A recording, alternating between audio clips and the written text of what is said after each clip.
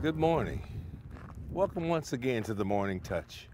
I'm glad you could come back and join us, where we're talking a little bit today, one step further in understanding Jesus Christ and his identity.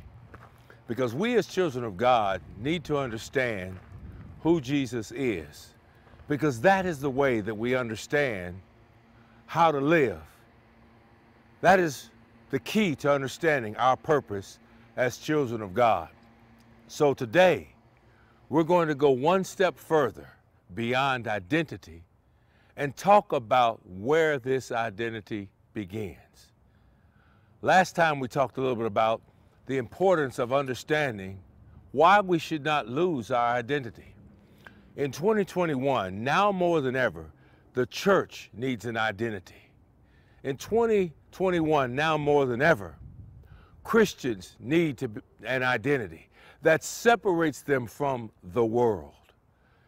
The Bible tells us, as Peter writes, that we are a peculiar people, a holy nation. John tells us that, and James, that we've been set apart from the world. Unfortunately, what has happened today is the culture has tried to merge with the church and create something that God is not pleased with. Something that takes away the glimmer of the cross of Christ and what it means. You know, my grandmother once said, you should never play with God. But I'm afraid in 2021, many churches and Christians have not gotten my grandmother's memo. Playing with God is dangerous. And when we look at allowing the image and the influence of Jesus Christ and the power of Christ to slide, we need to rethink where we are. That's why we're doing this series. You know, the Morning Touch is brought to you by the Chaplaincy for the Homeless and the FSBC in Glendale, because we want you to understand where salvation is. It's in Christ. But unless we are able to separate and set ourselves apart, if we are merged with the world and its culture and the issues of the world, you can't tell the difference. So let us start today's lesson by talking about Jesus Christ. Jesus Christ is at the center of who and what the church is all about. We're not talking about a man or group of men. We're not talking about lionizing any one person but Jesus. We need to understand that Jesus is where we need to be. You know, he came down from heaven. In Mathew 1:21, the Bible says he came to save his people from their sins. It is the ultimate message of the gospel that this Jesus left heaven in all of its glory to try to reach out to a man who was lost and dying in sin, a race that was lost and dying in sin, a people who could not save themselves. Yet, today, we try to erase his influence out of everything. Even in America today, they've tried to erase the influence of Jesus out of the school system, erase the image of Jesus out of our government. And then it's gone one step further, where there are some who want to attack it, even to erase the influence of Jesus Christ himself out of the church. That is why I'm doing this series, because I want you to understand that man may erase him out of the schools, man may erase him out of government, but he must never be erased from the church. His influence, his word, and his authority must always exist in the church. And we, the carriers of this truth and justice, must stand up and say, we will stand on the word of God because of who Jesus is and because of what he's accomplished. In Matthew chapter 3 and verse 16, the Bible tells us that at his baptism, the heavens were opened, revealing the king's realm of authority. His authority must be understood in the church by every Christian.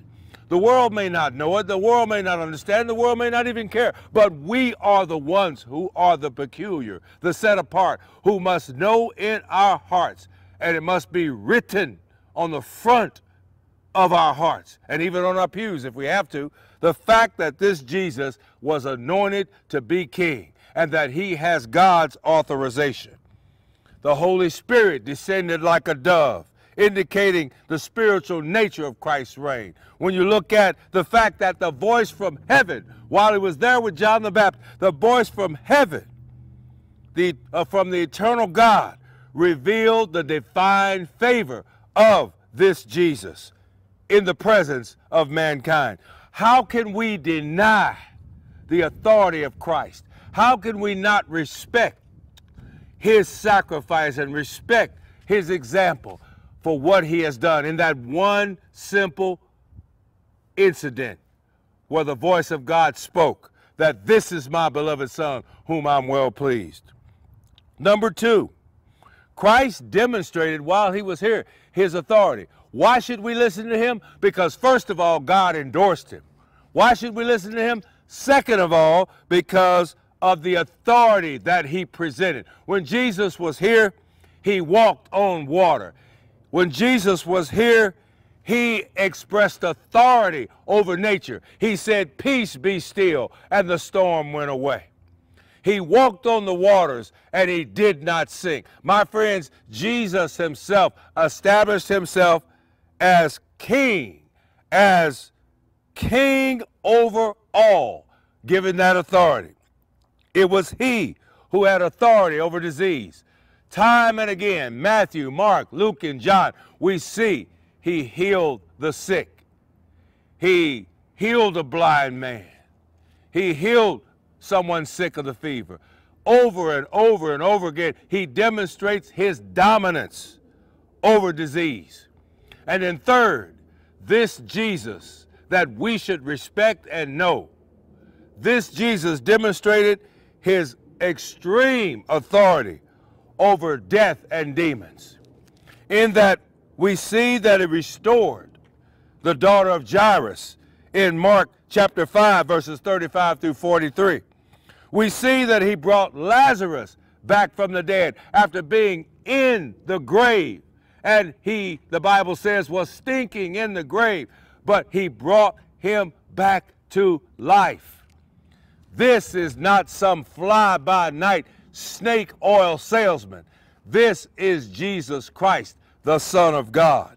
And we as children of God, as we examine this series, need to understand we don't need to play with God. We don't need to alter his authority. We don't need to change. What we need to do is to listen to his words and follow his principles. He has demonstrated that he is the King of Kings and the Lord of Lords by having these examples of dominance over nature, the demonic world, over death. He cast out demons, and even the demons respected him. My friends, what more evidence do we need to establish the firm and full identity of Jesus Christ and his authority in the church? We should not let and must allow no one to take away from that great authority and that great power, because he has earned the right to be the head of the church. He has earned the right for us to respect him and love him and follow him, because he died a king. When we think about what has happened, he was crucified on the cross, and the will of God to save mankind was completed when he said, "It is finished." It was the end, but it was also the beginning of a new walk and a new way for mankind. John 19:19 tells us Jesus Christ, King of the Jews, he died for the sins of the world. Not only that, we need to respect the fact that this Jesus, conquered death as the King. When we think about that third day and the stone rolled away, he rose again. Death could not hold him. The grave could not conceal him. No one could keep him from coming out, because his resurrection was sure. It was promised and it was fulfilled, and we can take stock and take value and confidence in the fact that we have the same hope because of Jesus. My friends, when I look at the identity of the church, there is no way, if we stand on the Word of God, that we should lose our identity. The only way we lose our identity is when we bend and shape ourselves to the whims and the ways of the world.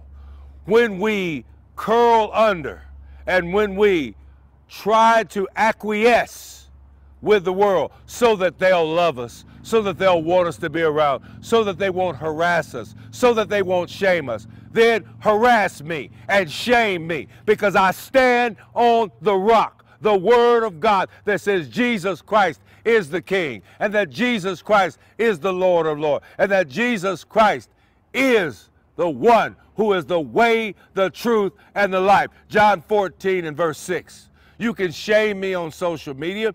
You can talk about me all over the internet, but the bottom line is I will not be moved. I'm like a tree planted by the rivers of water, and the church needs to be like that same tree planted by the rivers of waters. We must and should not be moved because we understand who Jesus is as the Lord of Lords and King of Kings.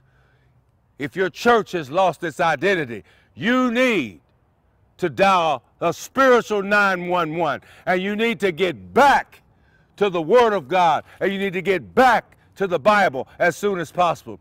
You need to restore the authority of the Word and the authority of Jesus Christ back into your church. It's not about men. It's not about personalities. It's not about man-made founders and man-made ideas and man-made institutions. It's about putting Jesus where he belongs, at the head, at the beginning. It's about taking back what truly belongs to God, and that is the righteousness that can be found in this book. You know, we've said a mouthful today, but as we close, Jesus Christ is the one we should follow. He is the only key to restoring the identity of the church. And when the identity of the church is restored, as we'll learn in future lessons, when that identity is restored, you begin to see things happen in the church like you have never understood. My friends, now is the time, today is the day, to sit down and examine ourselves and see whether we are truly being the church that you can read about in the Bible. See whether we are truly enshrined and enthroned Jesus as the head. My friends, man does not belong in that spot, only Jesus. You know, the Morning Touch is brought to you by the Chaplaincy for the Homeless and the FSBC in Glendale. We hope, trust, and pray that this has given you something to think about. Jesus is the one that we should follow. Jesus is the one that we should respect. Jesus is the one that we should honor. Jesus is the one who should be in the lead. We're going to talk more about that next time. God bless you and keep you. We'll see you next time on The Morning Touch.